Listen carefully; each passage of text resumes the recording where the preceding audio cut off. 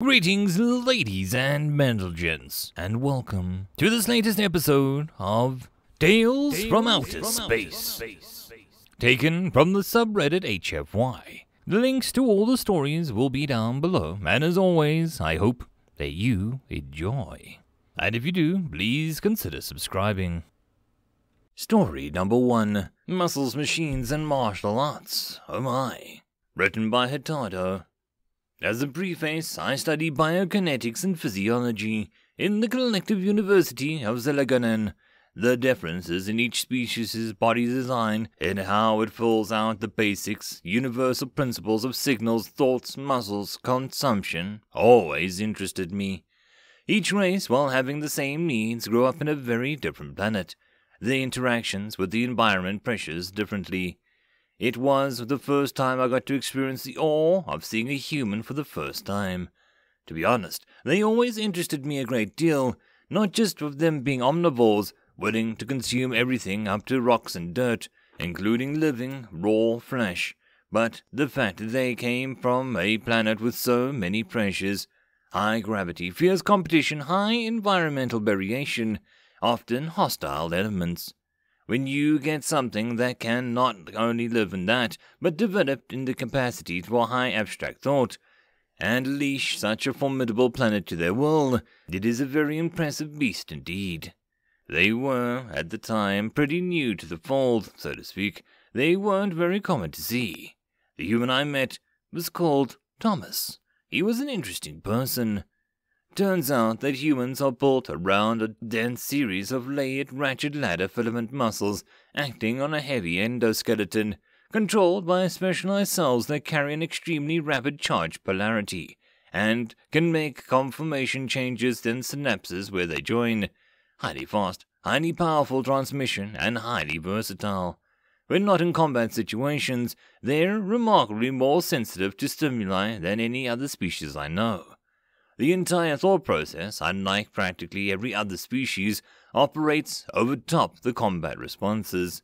Where other species have to put themselves up to the task of fighting or running, humans naturally slip down into it. It's a stunning indicator of the brutality of the planet.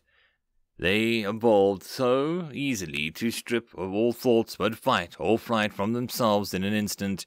Not to mention how it practically changes everything the body does as well, physically and psychologically. The effect even boils over to the restful situations. They naturally flinch or turn to face noise out of nature. But even then, when undisturbed, I got the feeling, at least from Thomas, that he subconsciously assessed everything for danger and what he could or could not fight and kill. Probably not that he couldn't fight or kill. He was a pretty big specimen, even for a human. However, I would get the true display of human physiology later on, when the university was raided. Zodiacs, mechanized pirates, absolutely towering, fast and cruel, they found most sinister delight in the tormenting of students, for although there were only 3 of them, they were practically invincible. Thomas, though, he didn't really care for them. I watched as he jumped from the first story of the central library, swinging a pole clean down onto one of them. I know now he tried to incapacitate it by hitting the shoulder, but the force crushed the section of the mech, not designed to take kinetic force like that, which crushed and maimed the occupant's right shoulder. They deserved it. The second bounded over, firing its concussive blaster. Thomas didn't care about that either. They got within striking distance, and the pirate threw a mechanical fist out. Thomas, in a blur of motion, slammed a leg out and brought up an armed block. The kick slammed into the barrel chest of the pirate hard and picked the larger mechanical fighter off the ground for an instant. It left a notable dent in the material, but the lay had given the third pirate time to sneak up behind him and seized his arms in an immovable grip. Humans are strong, but a larger creature, driven by pistons and motors and steel, will be stronger. The second, now free from harm, took its time to rise it to its feet, before walking over to Thomas, and proceeded to lay mechanized blow after mechanized blow into him. I could see the strain on Thomas's face. His skin was red from high blood pressure, his muscles and tendons were raised and bulging wherever I could see them, and his face was twisted into a snarl. I found myself struggling to look upon and stay calm. I knew the rough math. Sure, he didn't have an exoskeleton to crack, or a pressure fluid system to burst, beyond that of his blood vessels and lymphatics, but those blows mechanically aided and powerful enough to tear me in half. They rained blow after blow after blow down on the smaller human, for roughly 30 seconds, before finally stumbling back, exhausted, too much effort expended. The bane of all physical combat. I thought Thomas would be dead, his red human ichor poured out from the cuts and rents in his body from the general orifices, mixing with his sweat. A most curious form of heat diffusion, a minor wound antiseptic for the salt carried in it. I expected a bloody meat bag of broken bones, abused meat, and a sad stink of absolutely destroying a complex of beautiful creature. I did not expect Thomas to spit some blood out and then look up and grunt out, "Are you done?" I had to go back over the cameras to accurately piece together the next series of events. First, he rolled his wrists in. While doing that, he basically slammed back into the pirate holding him from behind, sending him off balance. While it seemingly distracted, he managed to pull his hands free from its grip. Spinning to his left, he lets his left arm shove the pirate back, while his right loops around the other arm. The fingers touch, and suddenly he's putting the mechanized pirate around himself before slamming it face into the floor. I had to go over it in slow motion to follow. I'm amazed that Thomas was doing this almost instantly, out of instinct. Suddenly, he wraps a leg around the limb and sits on the back of the pirate. He's pulling the arm further and further back until the metal snaps. Things shatter and pop, and the pirate starts crying out in pain. Thomas releases the now dislocated and torn joint, and gets back to the last pirate. Nothing fancy, he just runs at the last one. It tries to run away, but he catches it in a grappling thrust called a tackle, and is slammed into the ground, before crawling on it and sitting up, face red and twisted. And then he starts raining blows down on it. Part of my brain laughs at the strange creature that thinks but beat technology with its flesh.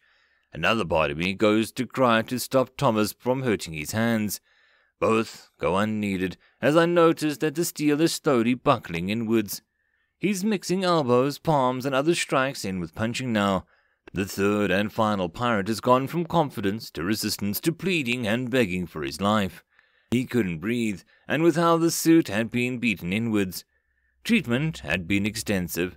Thomas had numerous lacerations, 5 cracked ribs, 3 broken facial bones, numerous hairline fractures in his fists and feet and elbows, majorly torn skin and internal bleeding. The pirates had been lucky to be alive. 2 had nearly been crushed, and 1 had been badly thrown about. Likely none of them would have been able to breathe easily. I asked Thomas quite reasonably, how in the stars did he do that? It turns out it was something of a martial artist. Because, of course, a human has decided teachings on how to be even more violent and dangerous. I clarified, though, and I could deduce the combat aspect. I wanted to know how he could take a beating by a 2.5-meter mechanical beast for so long, and not care. His answer, martial arts, again, specifically body hardening. Turns out, at some point, some human developed a way to deal with blows taken. Apparently, the rough principle of it was, clench and control every muscle in your body, keep focus, control breath, and deal with the pain. It made no sense to me. He could not deny the laws of physics. The laws of physics said that he took those blows. He made no effort to deny it either, but still stressed that there was a benefit to it.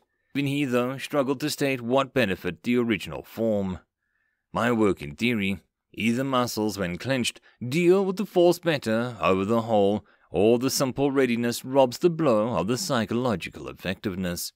I don't know enough information to confirm either hypothesis. What I do know is that Thomas, at a popular request, is starting up a class where he teaches some martial arts he knows, and that I'll certainly be attending. It'll be run by him, but mostly taught by his pair mate, who, according to him, is a vastly superior martial artist. He won't stop talking about how attractive she is, or about how he loves her so much, and that she is so fun. I dread to meet her. End of chapter.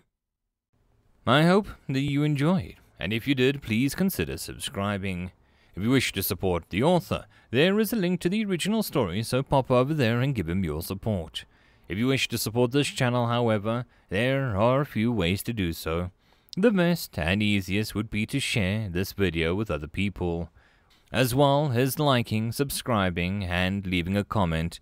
All of these things tell the algorithm that this channel is at least vaguely interesting, and that may share it with other people. If you wish to support the channel in some other manner, watching my other videos would also help tremendously. Or, if you really like, there is a link down below to leave a tip or to join the Patreon. Any and all support is very much appreciated.